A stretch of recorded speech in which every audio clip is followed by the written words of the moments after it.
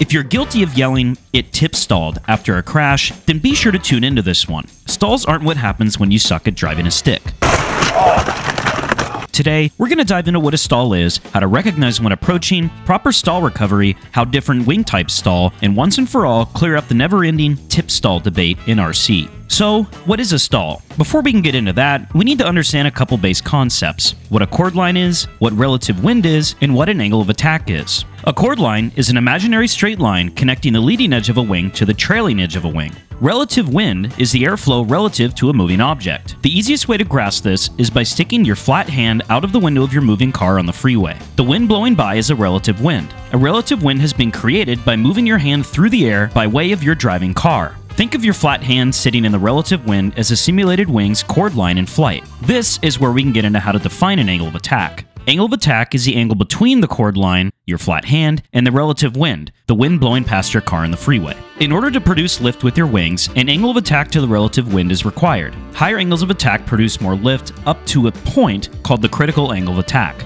So, drumroll. What's a stall? A stall is defined as when your wing exceeds the critical angle of attack. On most planes, this angle is typically between 10 to 20 degrees. Let's quickly clear the air on a few important concepts to understand. First, a wing can stall at any non-zero airspeed or at any attitude. We'll dig more into this one in a bit. The second concept is that some pilots often believe an airfoil stops producing lift when it stalls. In a stall, the wing does not totally stop producing lift. Rather, it cannot generate adequate lift to maintain the present load factor, which we'll dive into as well in a minute. The third concept is that angle of attack and attitude aren't synonymous. Simply put, attitude is the angle or orientation between the airplane and the horizon. This is entirely separate from your angle of attack. Think of a fighter jet climbing vertically at 90 degrees in relation to the horizon. If its angle of attack was 90 degrees, it would be piloted by Goose. Before we move forward, there's a couple more terms we'd like to define to help grasp some more upcoming concepts: load factor and accelerated stalls. Load factor is how much lift you are producing compared to how much your aircraft weighs. Load factor is described in terms of G's or G-force, with the gravity we feel standing on Earth being 1 G. As an example, if you are in a steep level coordinated turn at 60 degrees of bank, you are pulling 2 Gs or producing twice as much lift as you weigh. If a wing stalls at anything above 1 G, it's considered an accelerated stall. What does this mean to us RC pilots? A wing can stall at practically any airspeed or attitude. As RC pilots, we don't fly off of an airspeed indicator or an angle of attack gauge, unless you're our buddy Keith, who invented an angle of attack gauge for his RC F-16 while flying FPV. We'll be doing a full video on this setup soon, so stay tuned. Anyway, since us line-of-sighters don't use legit instruments, we learn how to gauge our angle of attack from a third-person perspective. Accelerated stalls are things we've all seen at our flying fields, maybe without even realizing that it's what happened. Yanking hard on up elevator when you realize the ground is coming up quicker than you planned, or on the base to final turn, just to name a few examples of where they can happen. So, how do we recover when we stall? Unload the wing. That's it. In other words, make the load factor on the wing less than what it's currently attempting to support, which is causing it to exceed its critical angle of attack. This is done by means of reducing your elevator input, meaning generally giving some level of down elevator, which you'll also hear referred to as applying forward pressure. Funny enough, in most planes, within their proper center of gravity limits, recovering from a stall can be accomplished by simply letting go of the elevator or letting it naturally return to a neutral stick. It really doesn't take much. So why does unloading the wing work? Reducing elevator input in the forward direction reduces the angle of attack below the critical angle of attack on the wings, thereby returning them to a healthy flight condition, assuming you are coordinated at the time of a stall, of course. More on the importance of being coordinated later when we discuss spins. Be careful when recovering from stalls. It's easy to revert to human nature, which equates to ground getting closer, must pull up. This reversion to our primary instincts has been known to happen immediately when seeing a stall. In RC, we see this happen all the time when someone is flying a more advanced or higher wing loading airplane without sufficient experience. Base to final stall, wing drop, etc.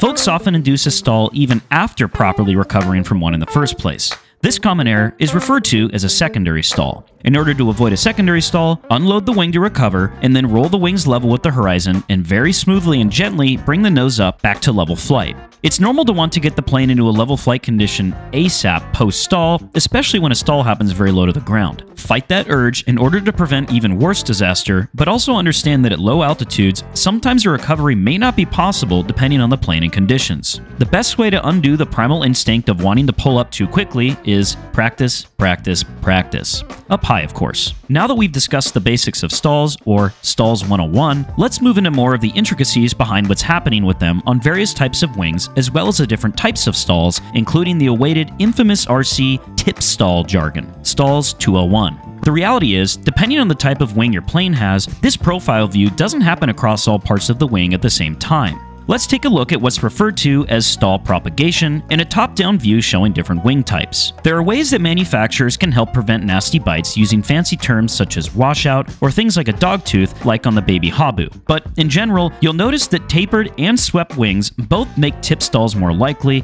Have fun in slow flight. So let's move into defining tip stalls, asymmetric stalls, spins, and the differences between all of them. Once and for all, what's a tip stall? A tip stall is real, and it's a stall that occurs on the tip of the wing first, rather than the whole wing or just on the inboard. Remember those top-down views we showed you? This visual shows that the wing types more susceptible to tip stalls are swept wings, wings with a higher taper, and even crappily designed or built wings with odd twists throughout the span, leading to inconsistent angles of attack across the wing in flight. Oh God! Kill the throttle! Oh, it's still alive! Funny enough, in the RC world, even small amounts of hanger rash, or the lateral, side-to-side, center of gravity being off, can cause your plane to consistently drop one wing before the other. This is especially true if you use aileron trim to correct for it. Just ask the OCD iMac boys. How about asymmetric stalls? By definition, an asymmetric stall is when one wing stalls before the other. Therefore, a tip stall is an asymmetric stall, but not all asymmetric stalls are tip stalls. It's confusing at first, but hear us out. If you're flying a plane with a wing that's anything other than a tapered or swept wing, then 99% of the time, if a wing drops, it's an asymmetric stall. Plain and simple. Don't overthink it. How about spins? Well, a spin is a condition that's generally entered via an uncoordinated 1G stall that leads to one wing being more stalled than the other, aka, in most cases, an asymmetric stall that went way too far. This creates angular velocity that looks similar to your plane spinning in a toilet bowl, with gravity pulling the plane down the drain. A spin is generally the side effect of swallowing the asymmetric stall pill and failing to recover correctly from Spins Anonymous. We'll get into how to properly recover from tip stalls, asymmetric stalls, and spins, but we'd like to address the elephant in the room at RC Fields first. How can you properly diagnose or even claim that a tip stall occurred versus an asymmetric stall versus a spin when you were that guy at the field and want to claim what caused your crash? Well, the reality is that without data from a wind tunnel or fancy stall tape on the wings, there's no way to definitively make an armchair engineer call on this from the sidelines. Assuming you did have wind tunnel or stall tape data somehow, a tip stall is characterized by a loss of aileron effectiveness and a generally rapid roll of the plane onto its back, belly up. An asymmetric stall is characterized by a wing dropping, but not necessarily nearly as violently as a tip stall. In other words, it may not lead to a belly up incident. A spin is what we mentioned before, an asymmetric stall not recovered from correctly that leads to the aviation equivalent of flushing your plane down the toilet. So, hear us out on this one and spread the word if you agree. If you crash from some form of wing dropping stall, avoid useless debates at the field or in comment sections online. When asked what caused your crash, simply say, "I dropped a wing." Saying, "I dropped a wing" covers all of your bases for what could have happened and prevents any dumb arguments from occurring from the armchair NTSB Board of Directors. Alright, now that that's behind us, let's wrap things up with taking a look at how to recover from tip stalls, asymmetric stalls, and spins. Let's start with tip stalls and asymmetric stalls first. If handled quickly and properly, recovering from these will just look like an uncommanded roll returned to level flight. This means you've avoided having your asymmetric stall become a spin. With tip stalls and asymmetric stalls, the second a wing drops, reduce your back pressure or unload the wing, smoothly roll the wings back to level, and then gently bring the plane back to level flight with your elevator. This all happens really fast, so practicing all of it up high is great practice to build the proper muscle memory. Try it with different power settings as well, ranging from idle to even full throttle, as long as that won't rip your wings off, as well as at varying bank angles. It's great practice. Fun fact, some asymmetric stalls can be defined as incipient spins, which are defined as when your plane stalls, drops the wings, and the toilet bowl rotation starts until the spin becomes fully developed. If your incipient spin becomes a fully developed spin despite your best efforts to avoid it, then you likely ended up disappointing both of our Lord and Saviors, Bob Hoover and Josh Bixler. Don't worry, recovery is very similar. In the full-scale world, the acronym PAIR is taught. PAIR stands for power to idle, ailerons neutral, rudder opposite direction of the spin, and elevator forward. Here's the logic behind the mnemonic. P, Power to idle is there to guarantee the lowest angular velocity before attempting to recover. As with a 3D RC plane doing flat spins, the more power you have, the faster the plane rotates. It's the same concept here, but we want the opposite.